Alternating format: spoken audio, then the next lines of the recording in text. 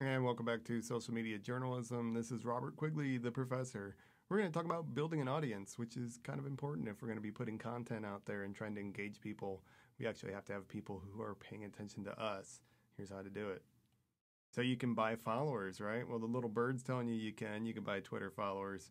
Yeah, don't do it. It's not a good idea. You're not going to get followers who actually care about anything that you are posting. In fact, I'll give you a little story here. When I was a social media editor at the Statesman, somebody from corporate sent me an email saying, "Hey, why does the El Paso newspaper have far more Twitter followers and Facebook likes than the Statesman does? That doesn't make any sense. They have 40,000 and you guys have 12 or whatever it was at the time." And I was puzzled too. So I called the person in El Paso who's in charge of social media. And he at first was like, "Yeah, isn't it great?" And then after a while he goes, "Oh, I got to tell you the truth. Our marketing department paid for fans and likes and followers. And it turned out most of them, as in more than 90% of the ones they paid for, were people in India who could not care less about anything that was going on in El Paso, Texas. So that was a waste of money. And just because you have a bigger follower count doesn't do you really any good. You can buy Facebook fans too. As you can see this from this nice little ad. All you got to do is have the right amount of euros, and you can get, for a limited time, some up to 5,000 Facebook guaranteed likes. Don't do it. Bad idea. Again, you're not going to get people who care about what you're doing. So how do you do it? Well, there's no get-rich-quick scheme for social media. Sorry. However, these tips will help build an audience. You need to engage people, and you've probably heard this before from me. I'm going to say it again. That is the way to get people interested and to build an audience, is to just engage them.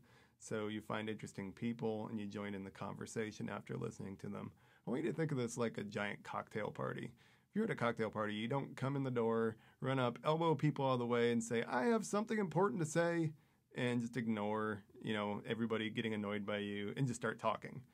Instead, you would walk up to a little group of people who are having a nice conversation. You would listen, and then you'd add to the conversation. That's how you should do social media as well. Also, you should share other people's work. That's the best way to get yourself noticed, I think. So if you're retweeting somebody or favoriting their post, they're going to see that unless they have way too many followers. But somebody with a medium-sized following, even in the tens of thousands, will likely see it when you actually share their stuff. They will maybe follow you. Maybe the people who actually follow them will see that you interacted with them and will follow you as well. That is definitely the way to grow the fastest, especially on a personal account. If you start actually interacting with people, people will see that and will follow you. One thing I would really strongly suggest you do, both with social and with your personal accounts, is to go favorite tweets that you really like. Doing that will get you noticed. They will most likely follow you back, especially with this really strong Twitter presence that you have going now. So definitely favorite tweets that you like. Don't just favorite everything at random, but if you see something you like, favorite it and share great content. This seems like such an obvious thing, but it's probably the most important thing. And if you want to have a big audience, you have to have good content there for them. If you're sharing a bunch of junk on your Twitter stream, people will not follow you back. They won't care. You can promote your social links. This is kind of a roundabout way to do it, but if you have your social media on your digital portfolio, including maybe your latest tweets, that helps. And if you put it in your email signature instead of your physical address or something that nobody's ever going to send anything to, that helps too. So do everything you can. Put it on your business cards too.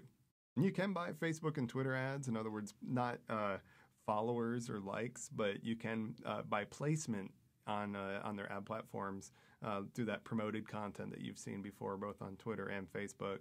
It's kind of expensive, though. Big brands do it. That's how somebody like Coca-Cola can gain, 1 million followers overnight, is by spending millions of dollars to make it happen. But it's too expensive for my blood.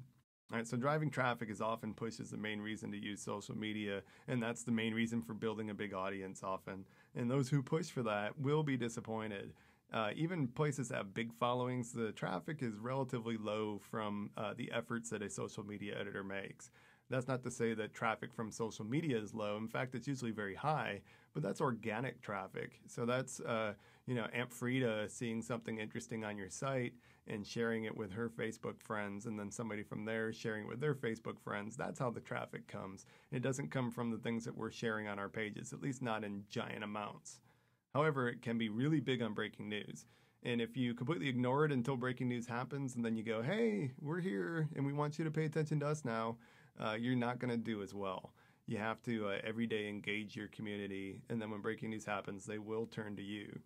And it's great for building steady traffic to a new site. So if you've always wanted to do that Austin music blog, and you're worried that nobody will read it except for your roommate and your mom, use social media to your advantage. You will build in a nice little crowd if you're doing it well.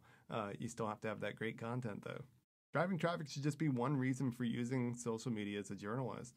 The others that I always bring up is branding and marketing of yourself and of your organization, and that it's a fantastic journalistic tool. And you'll definitely see that as you go along and as you get more involved into social media as a journalist, just how helpful this is for doing your job. And if you try hard to push traffic, people will notice and it will turn them off. So don't say, oh, please retweet me. Don't say, like this, if that, that kind of thing. Instead, just share great content and be very authentic on social media, and people will respond to that. And that's it. It's quiz time. See you next time.